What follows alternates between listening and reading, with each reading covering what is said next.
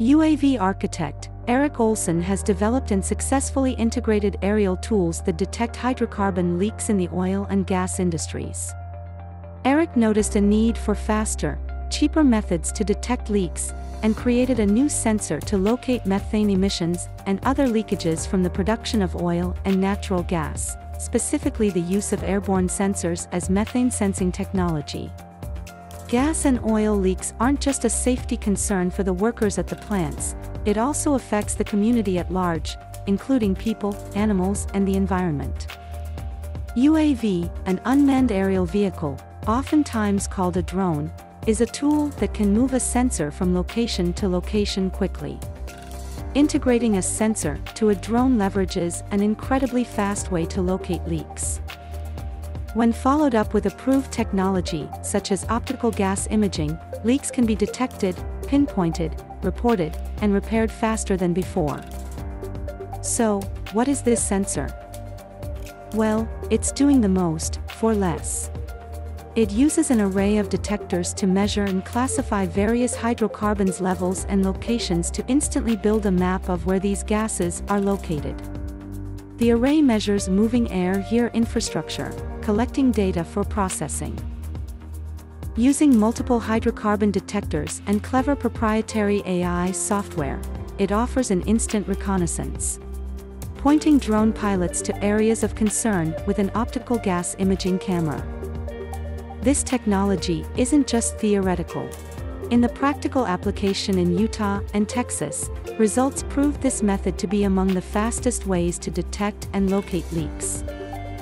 Specifically, this sensor scored high on accuracy, showing hydrocarbon volumes in the low parts per million, and where they had become airborne in the oil field.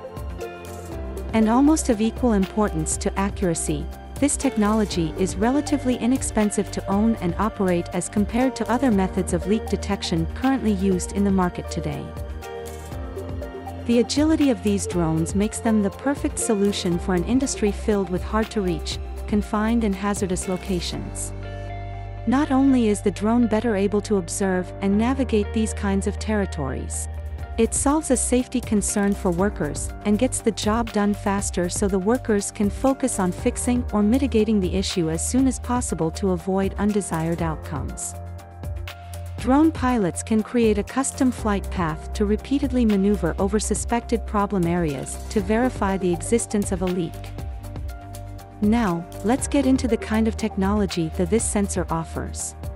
There are several kinds of detectors on the array to accomplish a variety of goals. Depending on the mission, an array may use an absorption spectroscopy, chemiresistors, or an MOS, a metal oxide semiconductor. Some arrays are tuned for hydrocarbons, while others have been used to locate formaldehyde sources.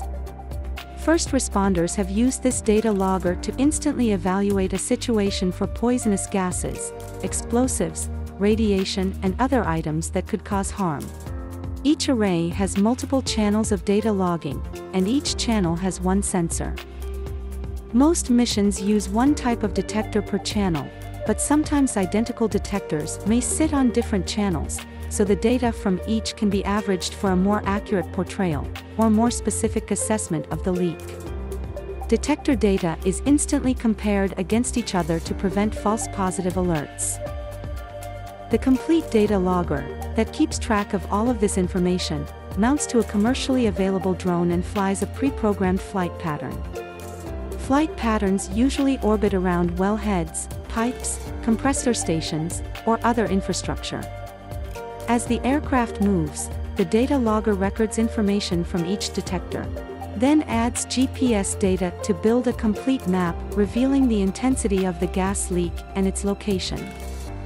The use of this technology can help deliver efficiency, reliability, and safety at an affordable price. Achieving EPA acceptance for this high-tech, innovative, and modular solution will help us all reach the goal of increasing the ease and speed of detecting methane emissions in the oil and natural gas industry.